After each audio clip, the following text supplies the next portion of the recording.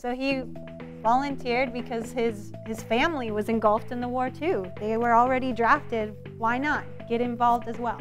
How are you feeling? How much more time do you need before we can kind of talk about examples? Oh, I can work. I can do this job.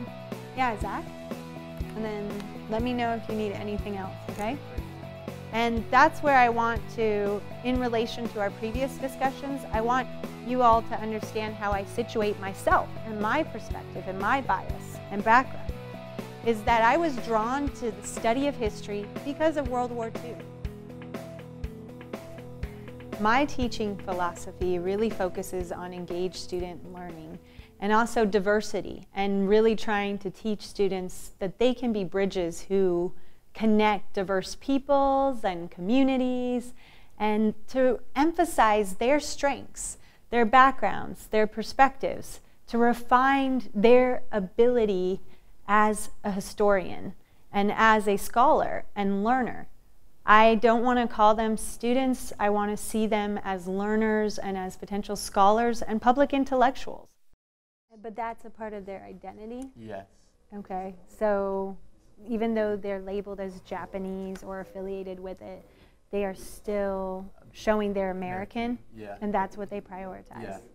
Yeah, awesome. And then what about for co-talkers? What identities on the line for them? Well, obviously Navajos are native to the United States. That's where they're born, where they came from. So they want to show, like I said, the heritage and like defend, use their language to get the United States out of trouble. So maybe a concept to add to identity is heritage, right? Yeah. That's kind of inseparable in some ways to put with that.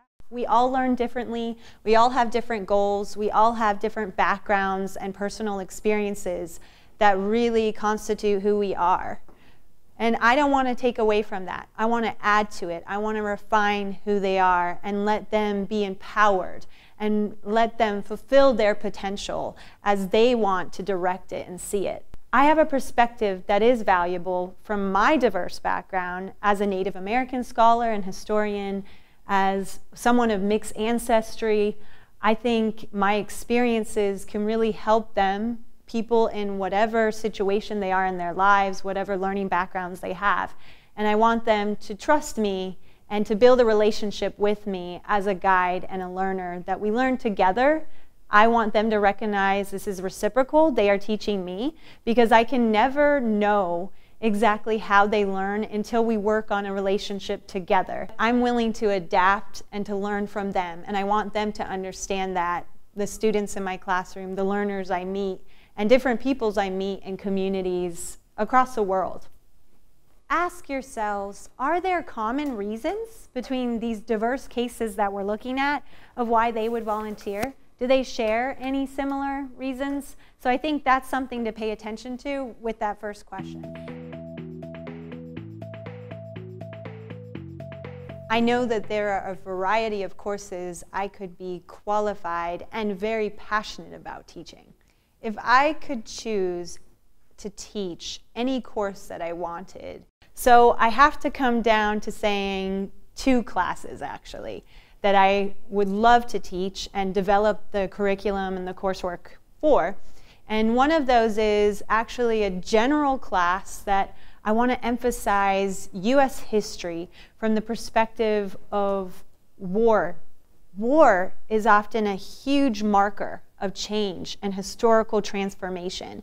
And I really wanted to just embrace that issue, going from the American Revolution, or even before then, with colonial conflicts and encounters between colonists and colonizers and settlements with Native American indigenous groups, all the way to the present concerns about wars in the Middle East and the United States involvement in that. I want students to really take a general survey class that most students are required to take, but focus on the issue of war and how it affects everyone in different ways, indirectly and directly, even to this day, to the students in my classroom. And I've already played with examples of books that I would assign, including some books that I think bring in some fictional stories of war. Like even the Hunger Games, these popular readings that bring in issues of war, but they take from histories of the past. And I want students to really talk about this and see how in popular culture, we have a lot of history appropriated and mixed in with these stories and the possibilities of just future catastrophes and war, and how it's a fear and affects our emotion. But how do human beings cope with that? How do they deal with that? And a part of asking him about his experiences in World War II is he began his story by saying he went to boarding school where they told him he could not use his language, and he was punished for using Navajo at all. And he was told that, so what he told me he did, is he went out in the playground and he'd play with sticks and rocks or whatever he could, and he would talk to the sticks and rocks in Navajo. And he told me that's how he kept the language alive for him. That's how he did not forget his language, is he would talk to toys, essentially. And then when I learned that he volunteered when he was 16, he lied about his age so that he could serve in the military. He volunteered. And I think he said he drank a lot of water so that he'd be heavy enough. Can you imagine you're 16? What were you doing when you were 16? And he signed up to be a Marine, a U.S. Marine. And he went through the training and passed the training to be a code talker. And I asked him later, as I was reflecting back on this history, it dawned on me. Wait a second, Uncle Albert, I asked him. I said, why would you ever volunteer to serve in the U.S. military and use your language, the Navajo language, that the U.S. government wanted to eradicate, that they wanted to erase? There are so many different Americans from diverse backgrounds. And when you pose this question, it can mean something very different to every American of why they decided to volunteer during World War II. And we already talked about how World War II united Americans on many levels on the home front and abroad, but there were also huge tensions that erupted with the racial-based riots in Detroit and Los Angeles that we talked about last week. I want to pass around here some of my show and tell and relate this back to our service learning project with the Phoenix Indian School Legacy Project, right? Is that you read Turner and you learned about how the boarding school was designed very discipline focused and with a military style, right? Well, some people say that was a benefit of the boarding school, that they were prepared to go serve in the military and serve their country because of their boarding school experience. So that's something to think about as you're looking at these oral histories and preparing your exhibit designs for the historical gallery, right?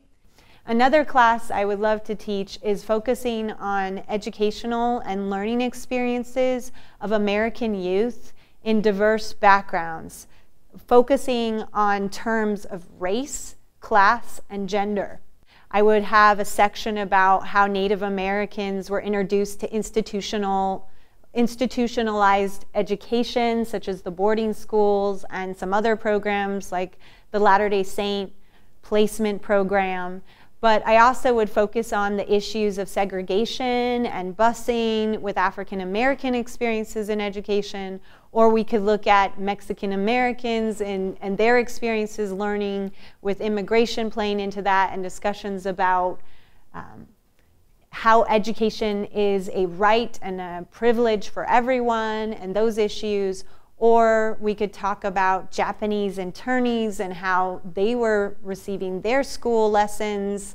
So I really want this diverse picture and narrative, taking these different student experiences and tracing it as a class together to understand how educational institutions have changed in United States history, how they vary, and how the experiences are so diverse, and yet the questions go back to who controls education? Who controls the education of our youth? These are vital questions that are still struggles today, politically and historically, and will not end. The Densho, which talk about the Nisei, that's the second generation Japanese who live in the United States. They're American citizens. And that provides primary sources to look at their experience during World War II, particularly with the internment camps and the relocation centers, And the Japanese American Internment primary sources is from the Library of Congress. So that's another area for you to look at. And then there's National Archive primary sources on the Navajo Code Talkers. And you guys can even look at some of my share and tell stuff. Those are considered primary sources because they include photographs and interviews, oral histories of the code talkers, okay? But I want you, again, look at those questions. They're all basically a reiteration of this question, and refer to these primary sources. I want you to use, whatever electronic device you have with internet access to specify evidence from primary sources. And you can refer to secondary sources too, but focus on the primary sources to answer the question and contextualize your answer. My research has influenced my teaching immensely. I am very comfortable in my skin. I am who I am. And many people question who I am, and they question my identity. I identify as a Navajo woman of mixed ancestry. I have Anglo-American in my lineage, and I also have Jewish American lineage as well, Jewish German. And all these mixes come in, and I'm Navajo. And this is a bit complicated because Navajos have a strong identity as a community, and there is a Navajo reservation where many Navajos live together. I was born on the Navajo reservation, but I was raised in a very diverse place, the Washington, D.C. metropolitan area. My best friends were from Cameroon, they were from India, or they were from China, or they were second-generation Chinese Americans. They were so diverse. I met people from Europe, from Africa, diplomats' children.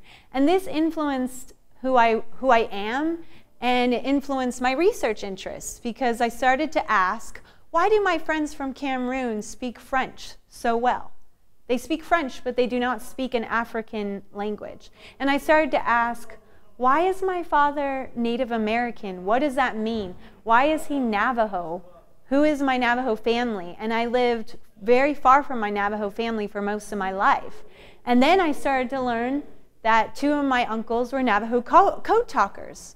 Who were the Navajo code talkers? Why are they revered? Why are the Navajo code talkers revered historically? Or why do other people not know about them, and I know about them? So this started to direct me in my research towards colonial studies, towards studies of power dynamics, trying to understand what happened with colonialism in the United States and relationships between Euro-Americans and Native Americans, and wondering what happened to them. And then also asking, well, what happened in Africa? Why do Africans know English? Why do they know French? And it was also my passion of languages, understanding different cultures and peoples, that I started to study Portuguese. I started to study Yoruba, a language spoken in Nigeria. And I started to study Navajo, the language that my father spoke, but I never learned because my mother is only English speaking. And so the language studies started to guide me in my research as well, because language is like a library of knowledge and history. Language is how mindsets work, and that's how we think. And so these emphases have directed my research, and then I cannot deny how they influence my teaching. I do bring up issues of Native American history in all my classes, because I think it relates on so many levels. You cannot just compartmentalize Native American history. It is a central vein. And so many of these American experiences, although they are so different, although they are so diverse, they intertwine. They are interconnected. We are all Americans, even though we may not like each other and have not treated each other how we should treat each other. But we are Americans, and this affects our history. And so this comes into my teaching as I teach a class that has students from all kinds of backgrounds, and I really try to be a guide by emphasizing, yes, I have my own values, and being very transparent about my background and how it affects my research, because that research is my focus. I've really focused on things that I value and see as relevant to my personal story and my background. And so I want to share that with my students in the class. We do not know as human beings everything in the world, and we can never know the history perfectly. But we're on a shared journey of understanding the past together. And we can never perfectly reconstruct the past, and our biases will always affect how we look at sources, how we look at evidence, and how we look at the past, and how we judge the past, even though we are striving to contextualize and to understand why historical figures acted the way they did. And another part of that is I really emphasize service learning in the classroom and engaged student learning. And some students are confused by that because they're used to traditional history classes where an instructor comes up and lectures. But I really see the classroom as an environment where reciprocal relationships grow between the teacher and the learner, that the teacher cannot deny that they are a learner. And so I want to be open with my students, let them understand who I am and how that influences my perspective as a researcher and as a teacher. And I hope that they can learn something from me. I know they can because I have a very different background than many people, being Navajo and raised in the DC area. But I also respect their backgrounds and know I can learn from them, and we can have a conversation together where we learn together.